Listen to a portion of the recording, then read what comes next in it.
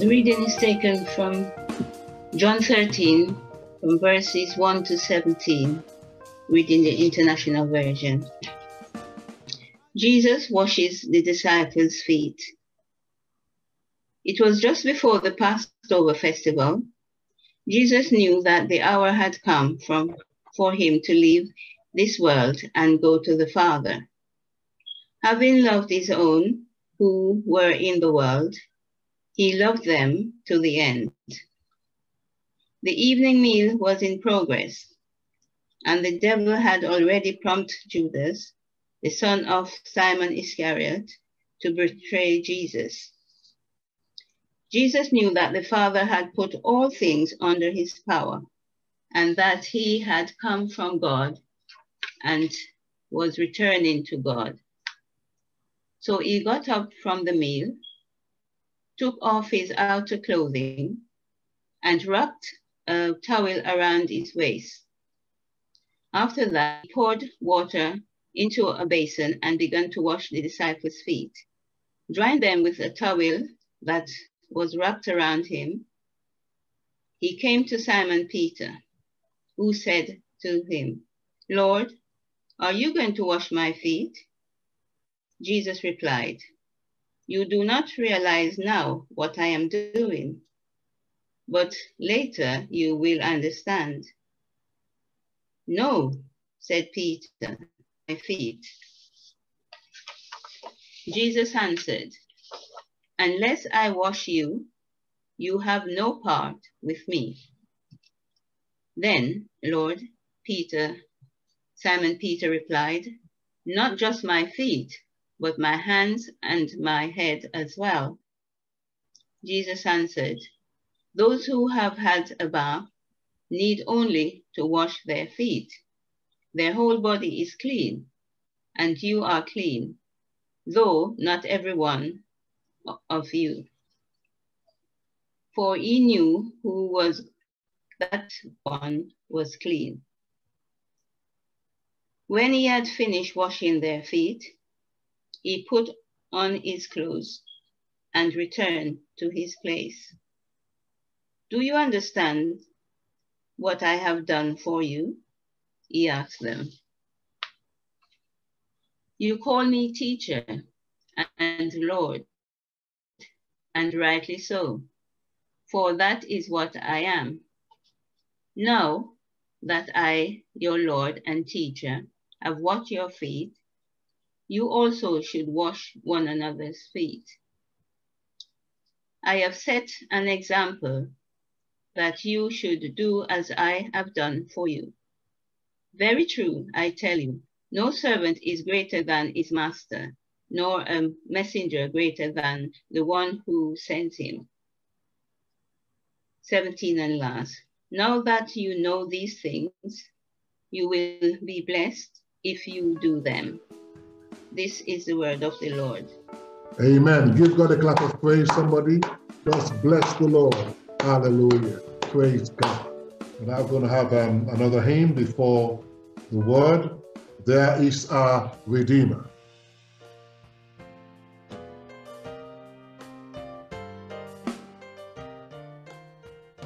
Amen. Praise the Lord. Congregation, it is with great joy that I introduce our preacher tonight. He is the Reverend Dr. Confidence Banser. He is the URC minister serving in the Hempstead local area group of churches. I believe Upper Clapton members would remember him.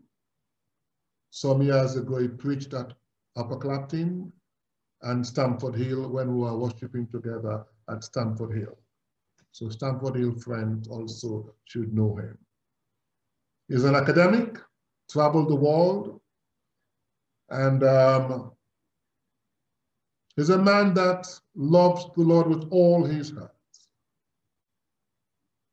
Was my lecturer some years ago, and still is. So he's a man that I'm very proud of, very honorable man of God.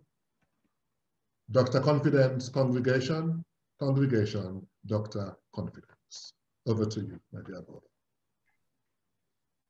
Thank you, Reverend John, for that inspiring introduction. And again, I want to extend my heartfelt gratitude to you and the elders of your church for inviting me again to come and share in your worship service. I remember when I came to you, I think that was last year or last 2 years, thereabout. I said, when I first met Reverend John as my student, then, well, he said he's still my student anyway, I just had a very strong urge that this is going to be a relationship for life. And I told him, and I think it's going to be. He has become my pastoral support.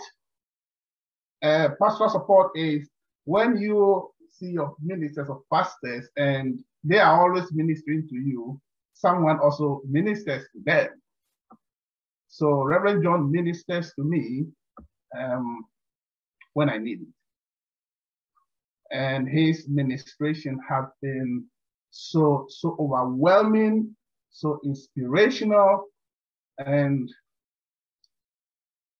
for me, he has been a blessing, and he will continue to be a blessing for me and my family. And so when he invited me to come again to share in the worship today, I didn't tell him. Actually, I was having an appointment somewhere, but I couldn't say no to him. So I had to cancel that appointment. Now, interestingly, he asked me to preach on humility. And I kind of, why Reverend John is asking me to preach on humility? Because when I met him, he demonstrated that quality of someone who is humble. But I felt strongly after reading through the text that he sent to me carefully over and over again.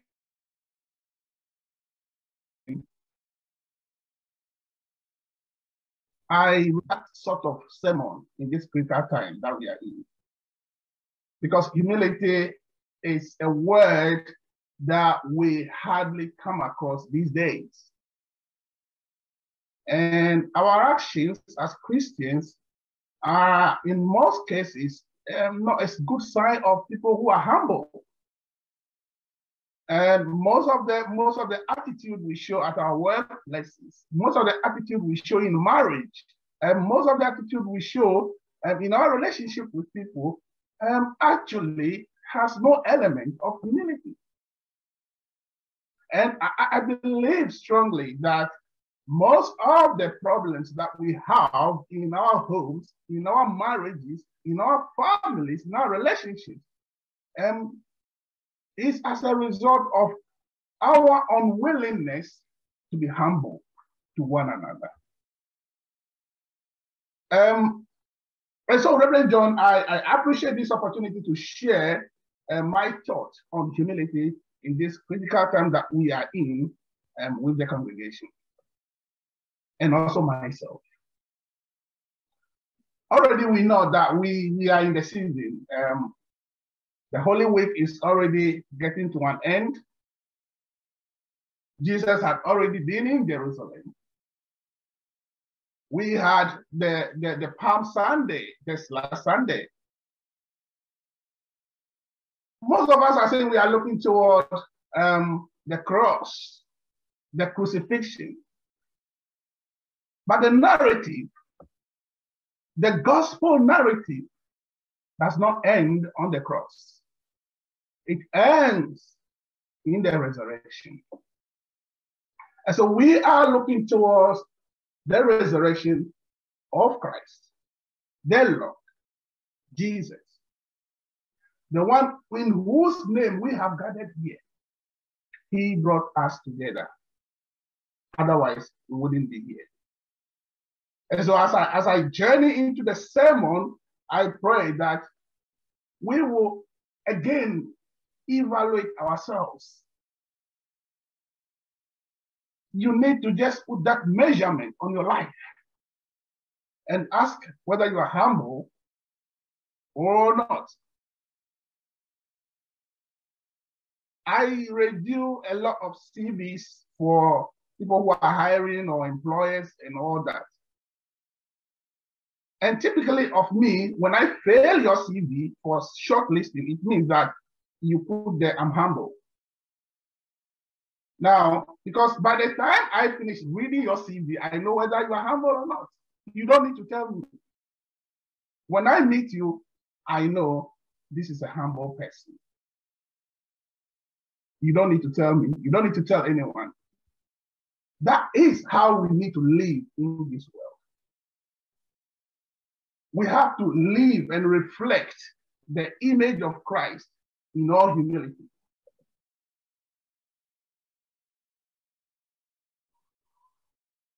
After he had washed their feet, had put on his robe, and had returned to the table, he said to them, "Do you know what I have done to you?" After he had washed their feet and put on his clothes, he withdrew back to the table and asked them, "Do you actually understand what I did?" That is the question. Let us pray. Our glorious Lord, we thank you that indeed you are with us at this moment. And I pray that power of understanding on all of us so that we may understand the word.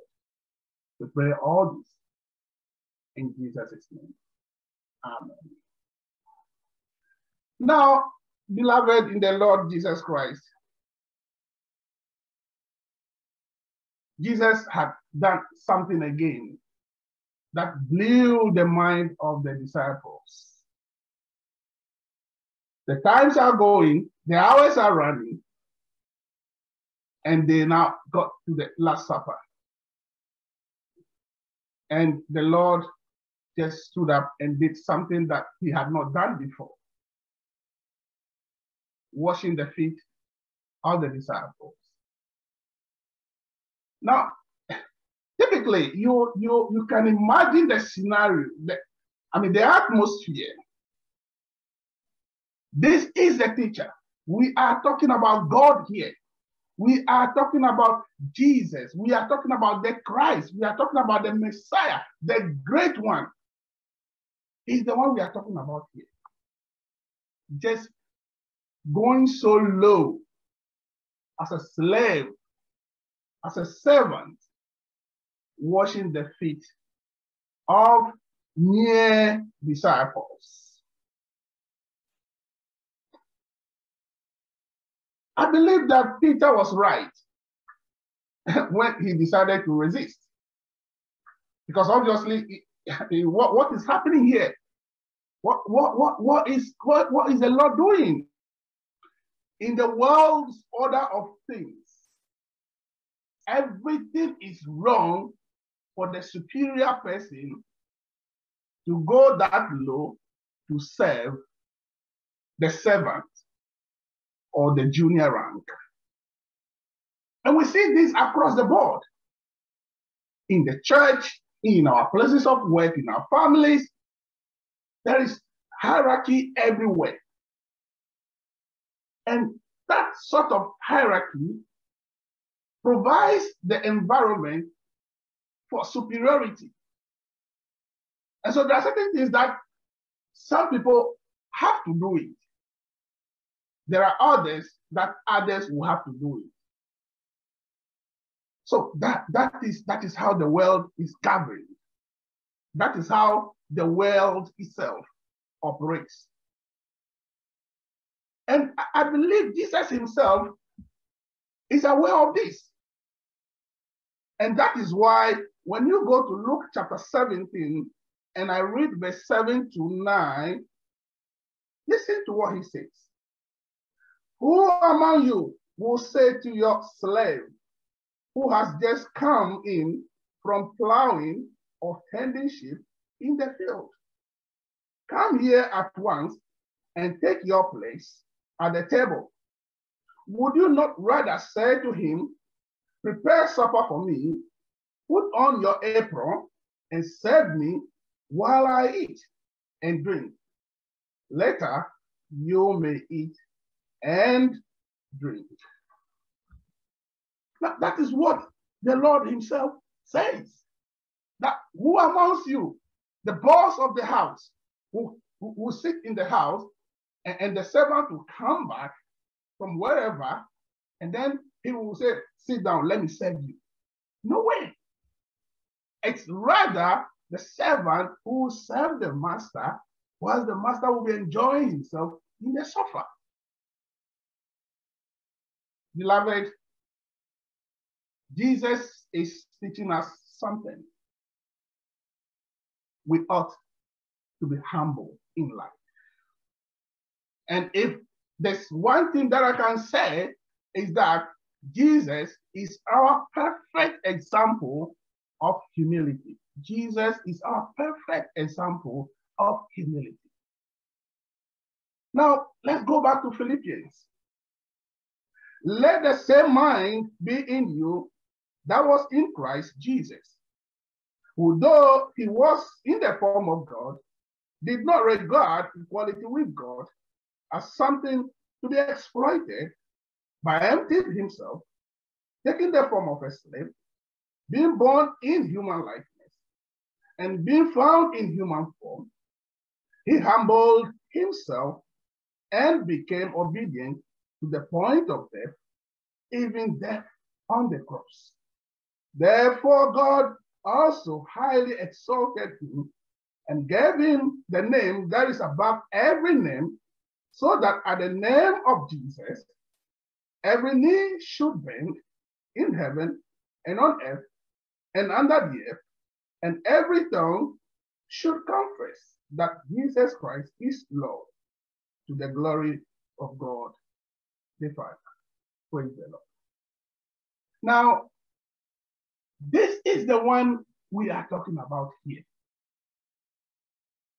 When I look back, and again, see a lot of Africans in the church today, my mind goes back home.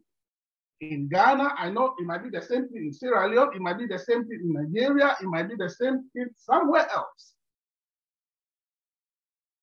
When you see people bowing like this to greet, it means they are bowing down to somebody of higher position. You don't see the old man or the boss or the big man bowing down and exchanging pleasantries with people below them. Now, typically, that is how we understand power. And so you don't expect you, the secretary, that you should stand up when your boss is passing, and then you don't bow down and greet him or her. Now, another thing that is common, again, and not only in Ghana or Africa, it's elsewhere. When you hear people say, sir. Now, when people say, sir, they are trying to pay that sort of homage, trying to say, oh, boss. Now, that is how we understand greatness. But for us as Christians, this evening, what I want us to understand is that it should be both ways. Humility must come from the small and the big in society. And that is what Jesus has taught us this evening. That we ought to respect and humble ourselves to each other and for one another, not only because we are in a position of strength and power, but because we are all human beings created in the image of God. This is what Jesus is teaching you and I tonight. My brother, my sister, today is Maundy Thursday, and Jesus is already preparing to face the cross. Jesus is doing all this in the spirit of humility. He's not proud. People who are proud are not humble. People who are not nice are not humble.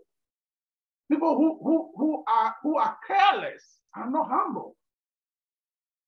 Jesus is so humbled to the point that even though he is God, he is prepared to go down the rough way for you and for me. What are we to learn from that? Whoever we are, whatever position God gives us, how prominent, how important we are, what is Christ teaching us tonight? One, I believe Christ is teaching us to be mindful of others. We should be mindful of others. We should be mindful of how others feel. Life should not always be about you. Life must not always end with you. Life must always not favor you. You must be prepared to let others also feel good and feel nice. Don't always be the victim. That is humility. Make it something of your own that you make others feel comfortable and good. Number two, that humility is being considerate. You need to be considerate. That is what Jesus just taught us. We need to be considerate with one another. You can be right, but for the good of the other, you have to let go and let God. Jesus is again giving us a new dimension to life. That humility or a humble person is the one who does things and says things in love.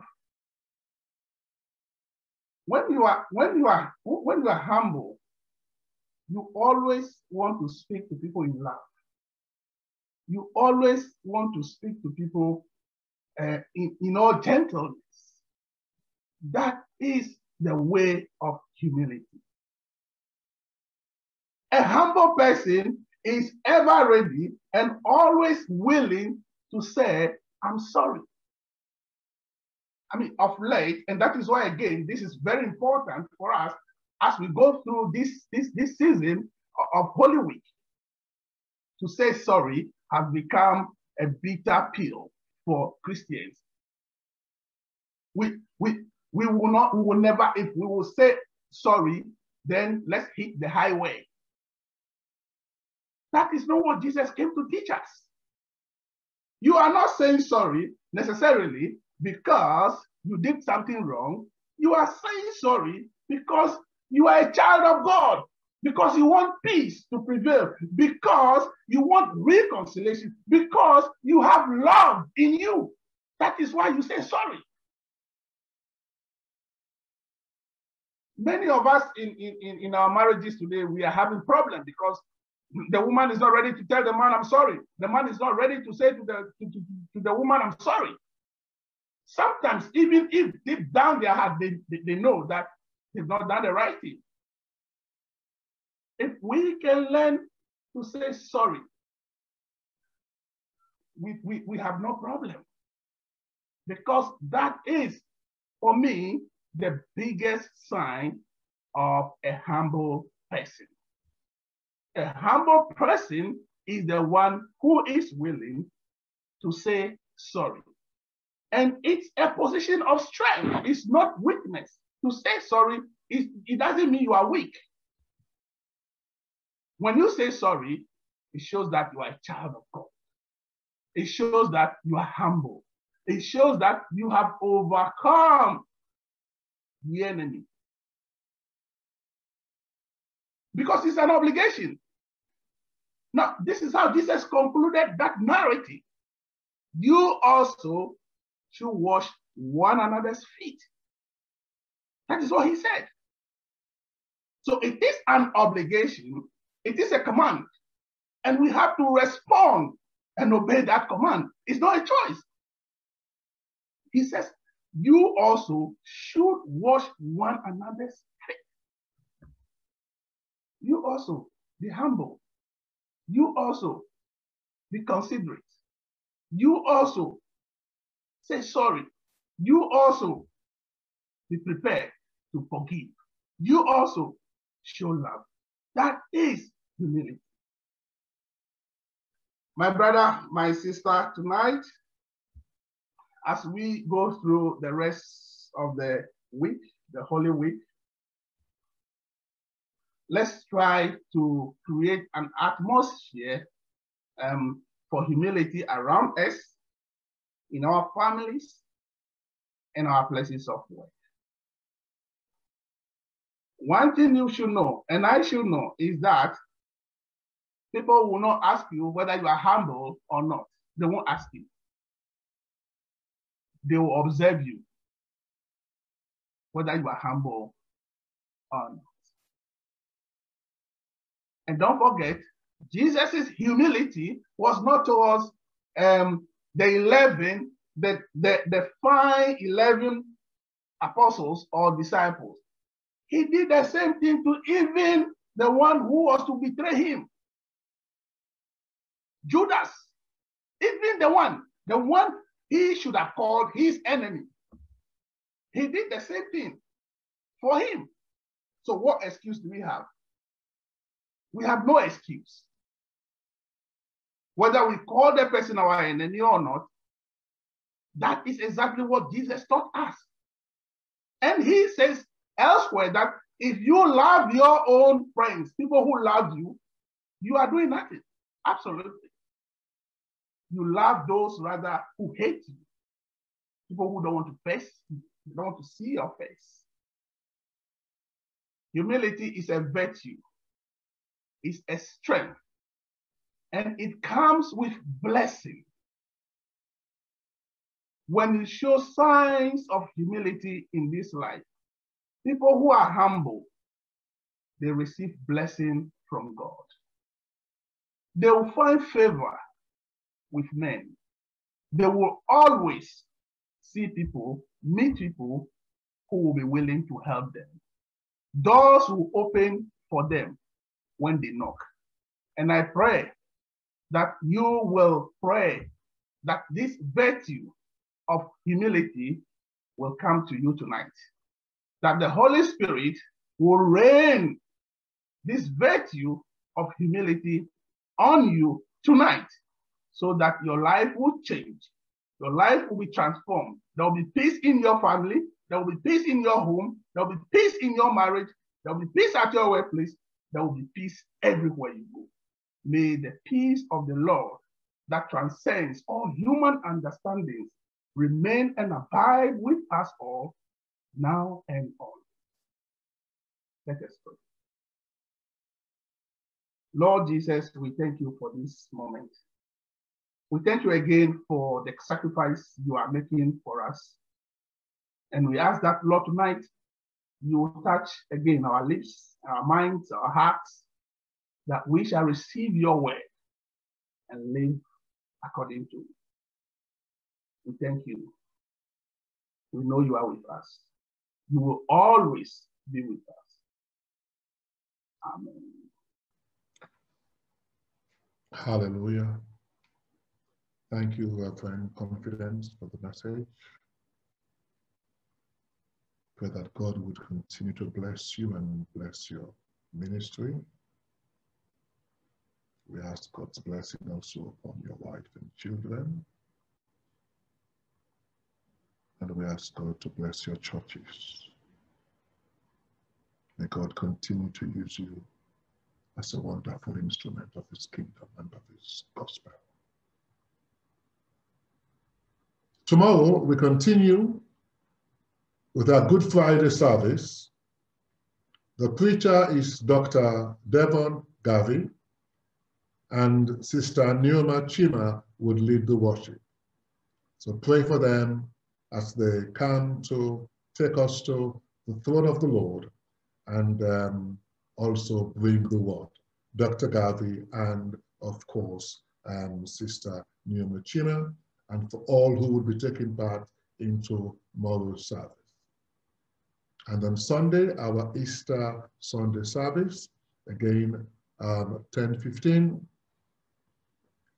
The preacher is your humble servant, John Macaulay, and the worship leader would be Sister Olive Macaulay on Easter Sunday.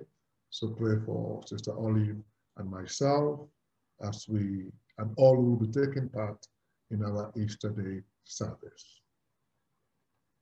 I think those are the announcements for tonight. We'll continue with some more in the morning.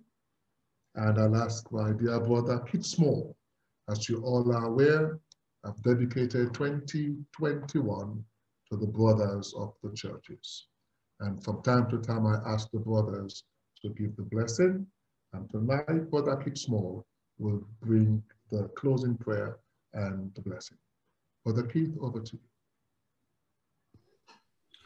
Let us pray. Amen. Give God thanks for this evening,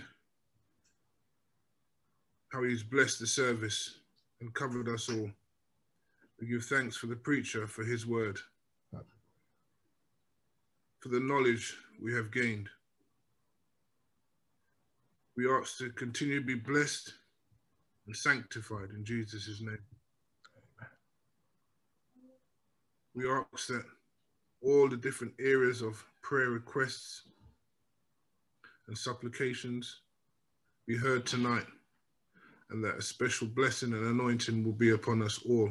Yes. Even for those who are unable to be here this evening through work or other commitments, but somehow that word will reach through to them. Your message has many ways of traveling. So once again, we say all the honor, all the glory, all the praise is unto you, our Father. And now may the Lord bless you and keep you. May the Lord make his face shine upon you and be gracious unto you. And may God give you his peace in your going out and your coming in your lying down and your rising up, Yes. in your labor and your leisure, in your laughter and your tears. Amen. Amen. Thank you, Brother Keith.